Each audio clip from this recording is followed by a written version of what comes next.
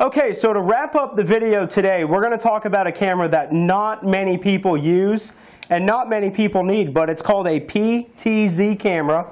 That stands for pan-tilt zoom. This is a motorized camera that mounts to a wall. They always mount to a wall. You can maybe mount them to a pole with a bracket, or you could also pendant mount it straight down from a ceiling. What's great about this camera is it will spin 360 degrees. It'll look up and down and then zoom in and out as well. These come in all sorts of sizes. This is one of the smallest ones that we offer. This has about 27 times optical zoom, which is up to about 97 millimeter.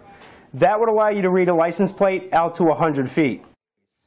Remember, when you install a camera like this, not only do you need a video wire and a power wire, but you also need to run a pair for data.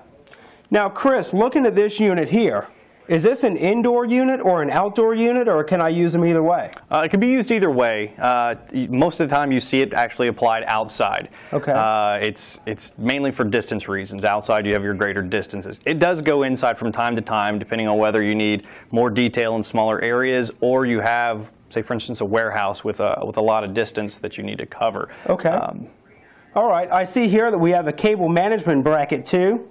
And I guess that comes into play like our bullet cameras before. Not only does it hide the wire, but it also protects the wire from vandals.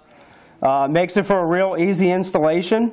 And as you can see here, we've got some extra connections. We've got the video, we've got the power, and like we just talked about, you got that extra pair for the data for you to actually send the signal to the camera and tell it to pan, tilt, or zoom.